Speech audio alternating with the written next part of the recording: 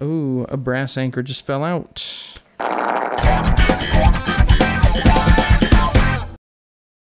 Lenovo IdeaPad 120S hinge repair.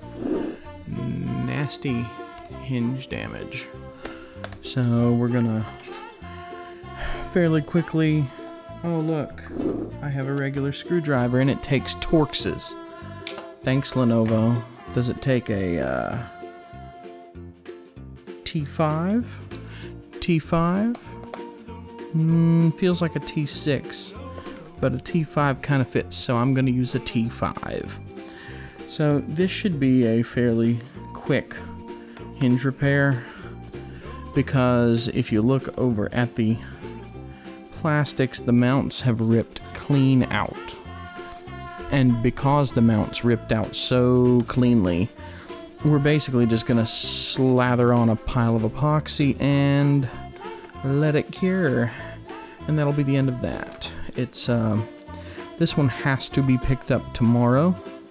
So the computer works other than the serious hinge damage. So if we can get that hinge set by tomorrow morning, the customer will be very happy.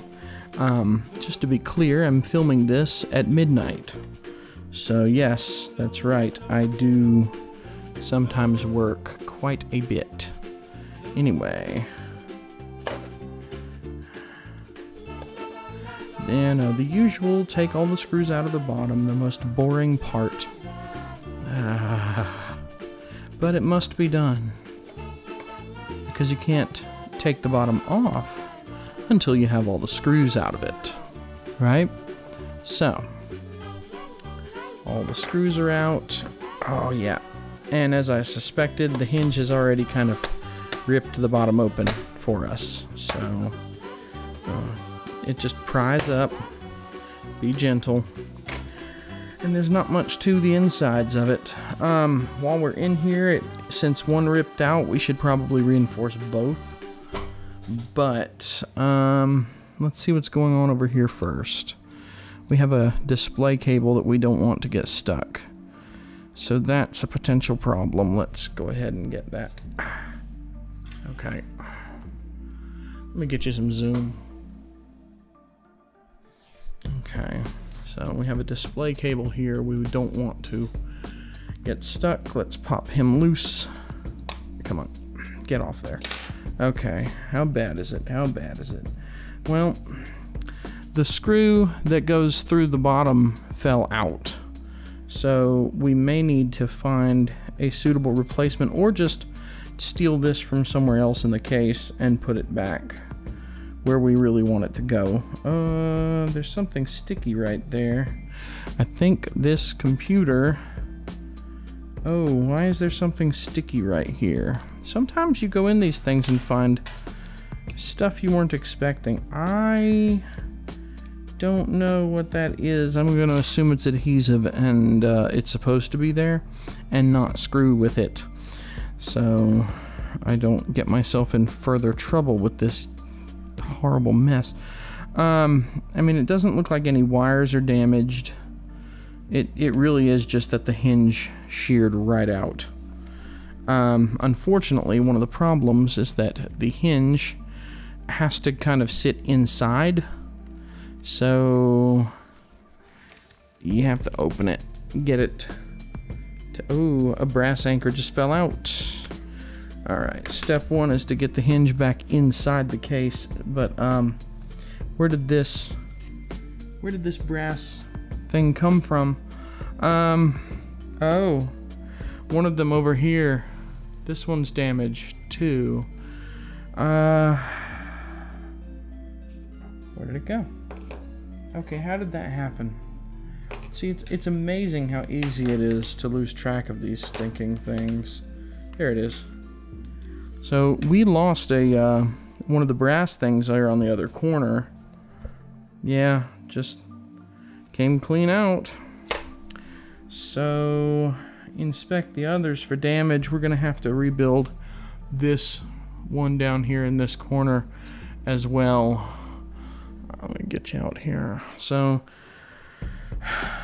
well, that adds a little bit of extra work. let's get this hinge off and see how bad, if at all, this other hinge is. I bet it's not bad, but the fact that they managed to break one side, I worry that they'll be able to break the other side, or that the other side may already have been damaged somehow. So let's get it to come up. I'll try not to put too much pressure on this plastic thing. I don't know if it matters, but I don't like to find out the hard way that it did. So let's get this hinge to come up. You can always push it back down. So this hinge is actually screwing through a big piece of metal here. So even if it broke loose, this piece of metal, whatever it anchors to, is going to hold it. So that hinge should actually be perfectly fine on its own. But this other one, there is no such piece of metal reinforcing that side. So we know that this hinge is good and that hinge is bad. The design is not so great. Now, let's see here. Come on, buddy. And it takes forever. Why? Is there another magnet? I don't know. Let's get this back together. And we just won't touch that hinge at all, because now that we know that that hinge is okay, let's tighten it down and leave it alone, because that side is golden. So we need to repair this corner and these over here. It's not going to take too much epoxy to get this done.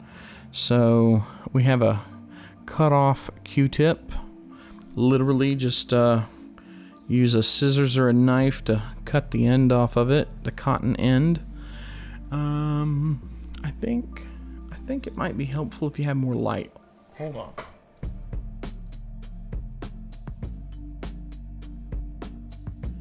Yeah, that's better. So you'll be able to see what I'm doing. I have an envelope that I ripped open, and someone gave me money in it. And I'm going to reuse it as a pad for the epoxy. Once again, as in all videos, Loctite plastic bonding epoxy is what I like to use. It's getting harder and harder to find this in stores, but I've never had a problem finding it on eBay or Amazon, so that's wonderful. Let's get, ooh, it's coming out a little bit. It's a little bit overzealous about coming out. Here, look, move it here so you can see. Oh, yeah. Use proper ventilation. I may have to get up and turn a fan on. Give me just a minute so I can do that. Hold on.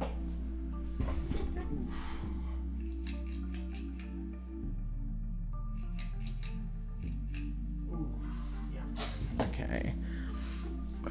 Get the epoxy resin and hardener, mix them together. All right. Notice the ink is coming up. The ink's not going to hurt anything. I don't care about the ink that used to be on here. All right, let's get some detailed work area. Let's see. How can I get this where you can see it best? Okay. Well, actually, let's do this one first. So, this one needs to be done. And boy, I hope you can see it okay.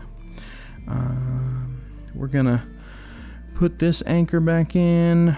Actually, technically, I think they're called brass inserts, but whatever, I don't care.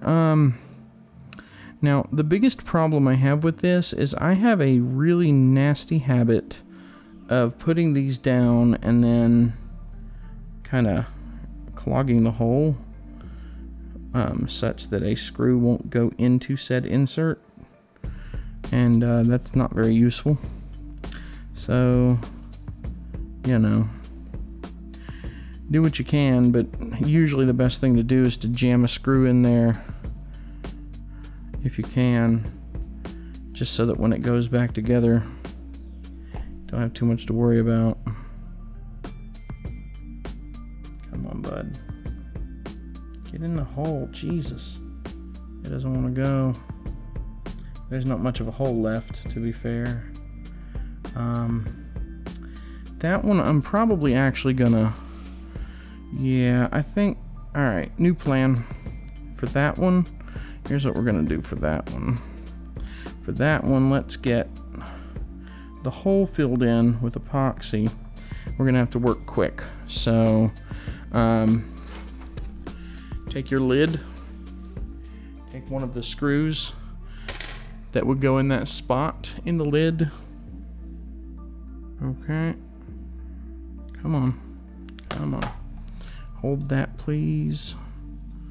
Take one of the screws, put it through. All right. So here, let me show you what I'm doing. Take one of the screws, put it through, and then take your brass insert. Go ahead and combine your insert and your screw the way they're going to be in the case. Just go ahead and do it. And what'll happen is the epoxy will take care of the rest. Now, I have to get this done quickly in order for the epoxy I've already put there to not become a problem, because this stuff sets in as little as 5 minutes. So, here, zoom in real quick, take a look at this. We have 3 holes here, and they need to be basically just glob epoxy onto them. Be careful not to get any on the one that's in the middle, however, which is kind of the problem with this setup, is that the one in the middle is, you really don't want to get the epoxy on that one. It's intact, and we're going to put a screw through it later. Even though that one fell out, we're going to put one on it anyway. You really don't want to block that middle hole up. Like I said, this is why, here we go. Yeah. So get some epoxy on both ends. You don't want to overdo it. It can be bad if you overdo it. But given that this is already compromised, usually these days I favor building up pretty decently. One of the other things that you're going to have to worry about is you don't want to get it on the actual rotating part of the hinge. That won't serve anyone terribly well, trust me. Yeah, I just got it on the middle part, didn't I? Yes, I did, because I'm so smart. So, you know that thing that I said not to do? Look. Yep, Yep, okay. Alright, good. So, that's basically the end of that. Is there anywhere else I can add a little bit more? I mean, I could put some in this corner here, you know. It doesn't hurt to reinforce things a little bit, but one of my goals is to not overdo the epoxying. Alright, so now we need to fold this hinge back down, stabilize the computer, and just put some force into it. It's not easy. Try and get it lined up so it comes down where it's supposed to. Luckily, those pegs that guide it down are still in place. I just realized I epoxied that screw by accident. Let's get the epoxy off of it, if at all possible. Okay, good. Good. Okay, that hinge is intact. Now, we're especially fortunate with this one. Let me get this display cable here back in. Come on now. These display cables can be a real pain to get snapped just right. Okay, so now that we've gotten this hinge pushed all the way down, and it should be aligned quite nicely at this point, we still have this corner here that needs to be dealt with. So I'm gonna go ahead and flip this, put it back on, and hope that that does what I want. Actually, I'm gonna snap that corner and then pull it up and see what happens. Not much epoxy's making it onto that, so I'm gonna go ahead and dabble the slightest bit on the end, the very end, because one day you might have to take that screw back out, and if it's epoxied in too hard, you may strip it out rather than taking it out. Alright, snap it back together. Put the whole thing back together. Alright. Oh, I found the magnet. It's yanking all the screws. And let's get these screws put back in. Because we're doing this hinge and I'm worried about alignments and you know, things setting and whatnot. Oh look, a piece of a thing. That's the rest of that post. Well, we already put epoxy down to take care of that. So, because I'm worried about... Yeah, these are all the same. The hinge is not lining up, and this one being epoxied down, let's go ahead and get it tight. Like, tight. Not super tight, but I'm gonna tighten it pretty hard. And I want to go ahead and just get the corner screws in first. Mostly just because if something really stupid were to happen and I lost half the screws. I've smacked the screws from computers off the bench before. And I have screw buckets to hold them while I work on them. And you'd think I would have learned by now, but yeah. So I'm just gonna generally put these back. We're gonna be missing one screw. And I'm probably gonna let that missing screw... I can't decide. The front is gonna take a lot more force than the middle and back and all that. Okay, so let's get all the front ones. That wasn't fun. Let's get all the front ones first. Just because. Why not? Okay.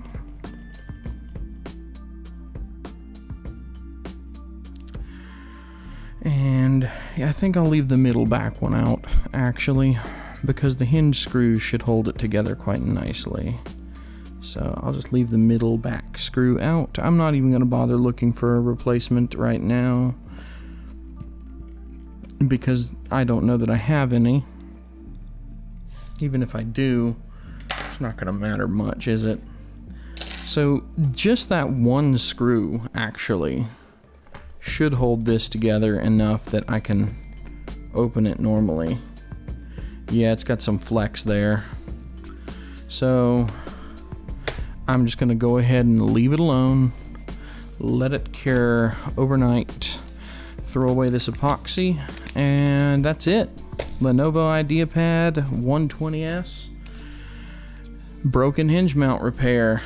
Once you get this top off, everything's pretty straightforward. Getting access to anything inside, and you saw some pictures. Go back and take a look if you are interested in upgrading things and want to know where they are. I don't know if this is upgradable or not because I wasn't paying attention. Whatever. Have a good one.